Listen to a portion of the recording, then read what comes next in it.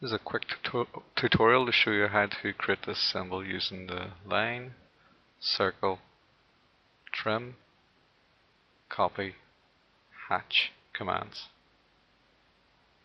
Okay, first thing we need to do is to set our limits. Type LIMITS. Hit return.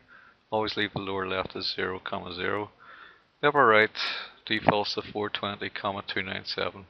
That's fine for this example. But always zoom all Z, return A, return. I'm just going to pan this over a little bit so I can see the red axes as well, the x-axis. We want to draw a circle. Click anywhere to set it down, and we'll make the radius about 100. Hit return. Zoom in a little bit so it fills the screen.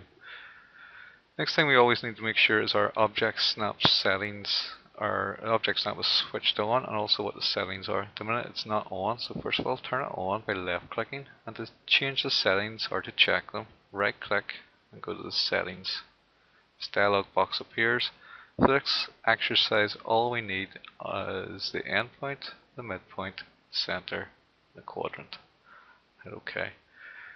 Next draw a line from the top quadrant to the center and hit return to finish that command off.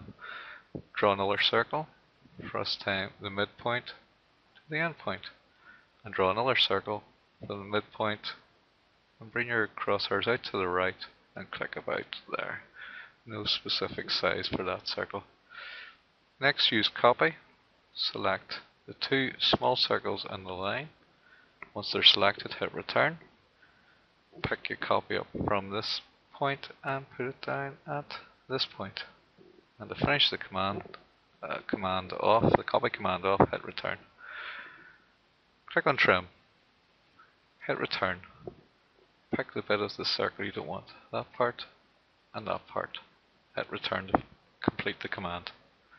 Next, erase the two construction lines, no longer required. Hit return to finish that command. Next, go to the hatch command, select your pattern, click inside an area that you want to hatch. Once you're finished, hit return. That's it done.